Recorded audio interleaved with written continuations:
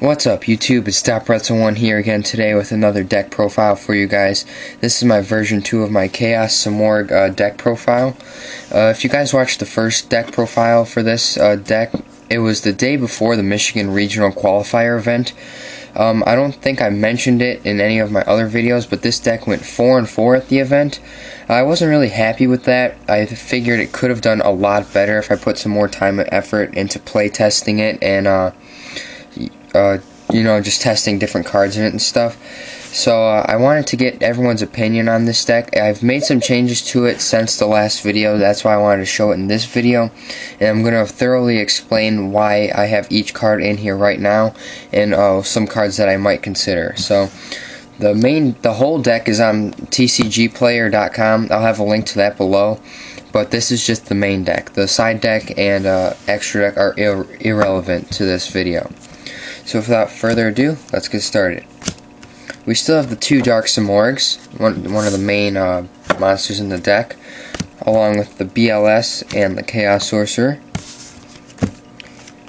We now have two Caius the Shadow Monarch instead of three. I'll explain why this is dropped down to 2, and the rises are completely out in just a little while. We still have the Gores, of course, and Sangan, and now we have a Card Trooper and a Dandelion. Now, I like both of these cards. They're both really good level 3 monsters. This is a draw 1 when it dies, and it mills 3, so it serves the purpose of getting darks, lights, and winds in the graveyard. Along with this, when it is sent to the graveyard, I get 2 free tokens on the field to prevent things like OTKs and all that kind of stuff.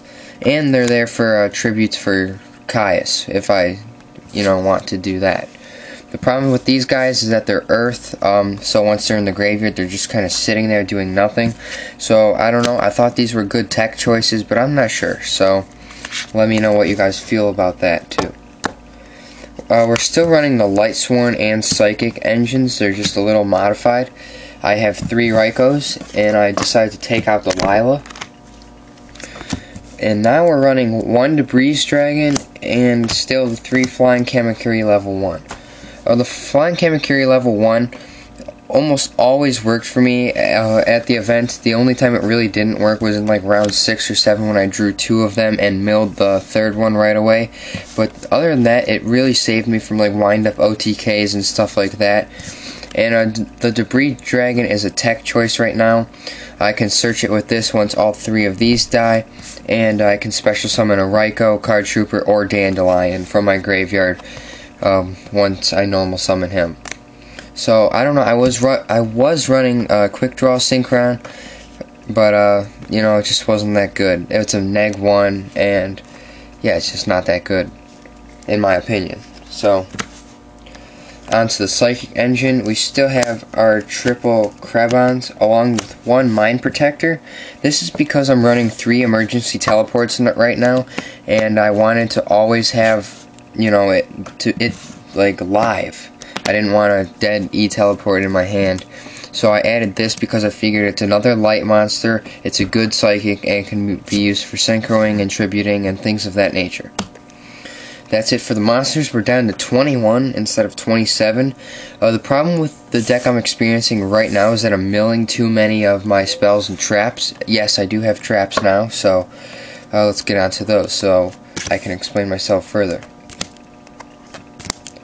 3 MSTs, have to run those. 1 Dark Hole, Monster Reborn, and Heavy Storm. Those are the staples. Still charge of the Light Brigade to search out the Rykos and send cards to the graveyard. Now I'm running 1 Allure of Darkness and 2 Pot of Dualities. Now all 3 of these cards may be controversial to the deck because this removes something from play and this prevents me from special summoning. But I think the draw power is key in any deck this format. Just to be able to access your cards quickly and when you need them. It's a main factor that separates the better decks from the not so good decks.